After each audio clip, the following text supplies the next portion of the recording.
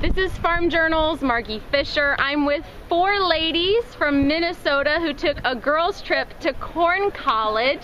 Kate, tell me why you guys, or how you heard about the event. I actually got a postcard in the mail this past year, and I had seen it a few times before, and I was like, oh, I'd really love to go sometime. And so I had just started working at Central Valley Coop, and I proposed it to my manager. I'm like, I'd really love to go down here. And one thing led to another. He's like, oh, Amy's going with you. Oh, Carrie's going with you. Oh, Ashley's coming with you. I was like, oh, this is going to be good. Carrie, what made you guys decide to come?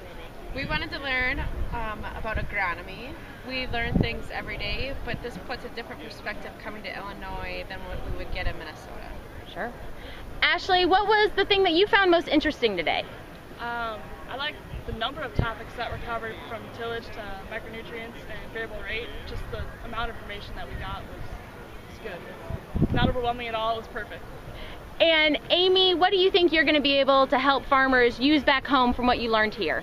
I think the thing that kind of stuck out in my mind that I can take back to my customers is the tillage. It was kind of stressed heavily today.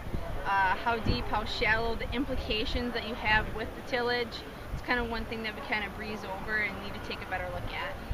And of course, it's a girls' trip. You guys rode down together, but a little different because you're all ag girls. So tell me a little bit about the crop report as you guys were coming down. Well, Ashley had just been in Illinois last week for a different meeting, and we were coming down, and I was like, oh my god, I'm like, I didn't realize Illinois was so much further ahead of us, because I thought because of the rain they'd be delayed. And then we saw a lot of the wind damage that had been done too. Iowa had a lot of wind damage on corn flat last week, but it was up again this week, or starting to come back up. Yeah. Good. So how are crops shaping up for you guys in southern Minnesota? It's God's country, so they're perfect.